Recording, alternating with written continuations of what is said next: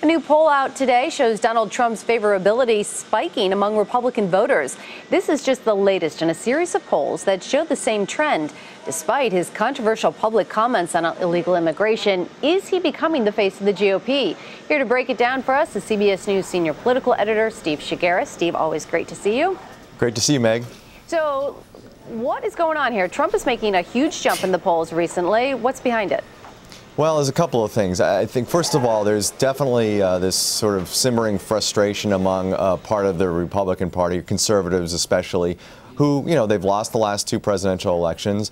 They feel that the president is listless or, sort of, getting steamrolled on foreign policy. And they got a guy like Donald Trump who comes out there and is talking tough and brash and really just sort of telling it like it is, at least to them. And I think what you're seeing is Republicans sort of warming at least to the character that is Donald Trump. His unfavorable numbers have really gone way down, which, he was up at 60+% in one poll a couple of months ago in unfavorables, and now he's about 40%.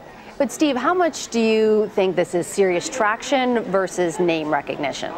It's a combination of name recognition, I think, and of the message that he's sort of sending to Republicans that you need a tough talker in order to get things done. And whether he's going to be the guy at the end of the day that's going to be the one that gets the nomination, it remains to be seen. But I think it should be a signal to the other dozen or so Republican candidates that at least conservatives are looking for somebody who's going to talk tough, who's really going to slam Obama, who's going to talk about what they're going to get done as President of the United States if they're elected. And really, basically, they want somebody who is going to be a fighter against Hillary Clinton in the general election.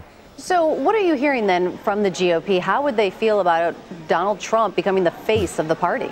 Well, there's two schools of thought there. One, there's no question that Republicans want somebody who can take it to Hillary and who can take it to President Obama.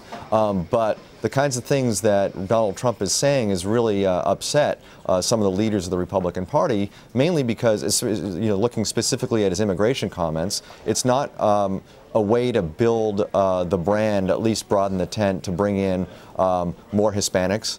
That's really one of the goals that they've been trying to do. Mitt Romney received 27% of the Hispanic vote in 2012, and one of the goals of the Republican Party is to try to bring more Latino and Hispanic voters into the tent. You're not going to do that by insulting Mexican immigrants. And so I think there's a definite worry that the kinds of things that Donald Trump is saying could turn off some voters that they really want to get in the general election. Steve, what do you make of Donald Trump becoming basically the poster child for immigration? When we saw him announce his candidacy, he went off script. He made those negative comments about illegal immigrants, Mexican immigrants being rapists coming to America. This all kind of unfolded in an odd way, don't you think? Yeah, I don't think it was his intention to be solely talking about immigration, and you're starting to see him try to pivot. The Iran deal is an issue that he is now trying to make a big issue, basically saying that the president has been steamrolled on Iran and trying to criticize the president's foreign policy. But if you listen to that speech, I mean, it was really an aside at the beginning of his speech, the immigration comment. I mean, he talked about a lot of things, China and Obamacare and all these, and a lot of other issues. So it was pretty clear that that's not what he wanted to focus on, but the choice of words that he used really sort of picked up a lot of opposition, and that's why we're still talking about it weeks later. All right, let's talk about the Democrats a little bit. Another poll out shows that Hillary Clinton is trailing in the polls a little bit. How is she being affected by that? Well, she's losing a little bit of support. What's interesting is her favorability numbers, even among Democrats, are going down. Part of that is she is out there campaigning and she's out there being a politician. And I think what we've seen is when she's not being a politician, when she was Secretary of State, her numbers went way up. But now that she's mixing it up on the campaign trail, it's affecting her numbers. There are a couple of, I wouldn't say alarming, but interesting numbers. Her trust, the trust number for her has gone way down in terms of the number of Americans who trust Hillary Clinton, and that plays into the narrative about Hillary Clinton not being forthcoming on several issues, whether it's the Clinton Foundation or her emails. And so the question is, as a general election candidate, if she does become the nominee, will this trust issue be something that will prevent people from voting for her?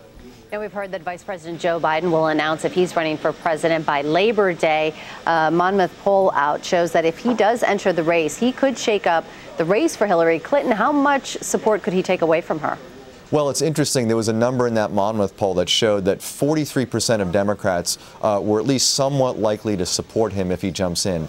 I think we have to be careful with this. Biden really hasn't done anything to indicate that he's going to run. There's been discussion among people around him that he's considering it. As you mentioned, we're going to hear whether he's going to do this or not by Labor Day, but he really hasn't done anything in terms of getting an organization together to make this happen. If he jumps in, he's really going to be starting from scratch, which would be interesting to see if he does decide to do this, because there is an alternative right now to Hillary Clinton, and that's Bernie Sanders, who's come really out of nowhere to give her some trouble in Iowa and New Hampshire, and so he'd have to go up against really two candidates at this point. All right, a lot to watch. CBS News senior political editor Steve Chaggaris, always good to see you. Thanks so much. You too, Meg.